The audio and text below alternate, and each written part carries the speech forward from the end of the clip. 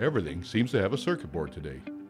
Consumers want to stay connected to the world in any condition or climate, and manufacturers go to great lengths to test their products at extreme temperatures to ensure their products will work.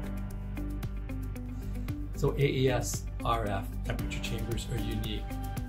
We're one of the only manufacturers in the world that manufactures a temperature chamber that has RF shielding at the level of attenuation that we have.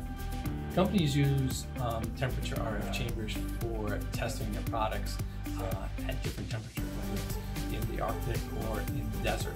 And they want to make sure that their products are still operating the same way, still outputting the same energy for radio frequencies. Until now, testing products under shielded conditions has been difficult. Associated Environmental Systems has developed an environmental test chamber that shields RF waves. The sealed workspace blocks radio waves from entering the chamber so you can verify the product's RF output, but it also shields any from getting out, making it safer for employees to test products with strong attenuation. RF environmental test chambers allow you to have 1 and 5 cubic feet of shielded workspace. These chambers have an interface panel with specialized connectors for the customer, allowing them to monitor RF output within the chamber and turn the products on and off. RF environmental test chambers contain key components to help them function properly, including a mesh-filtered honeycomb grid, an EMI semi-metallic conductive gasket that lines the chamber door to block RF signals from entering and leaving the workspace.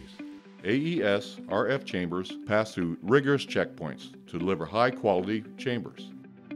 Finally, RF chambers take a ride to NTS, a recognized national test facility for extensive, independent EMI testing and certification, ensuring each chamber meets AES's and your strict specifications. Once there, the chambers are connected to sensors to gather readings on both the ambient sound and the radio frequency waves emitted by the testing engineers.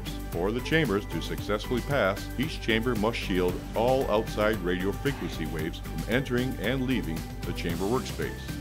Only then can an RF chamber be delivered with a certificate to your facility.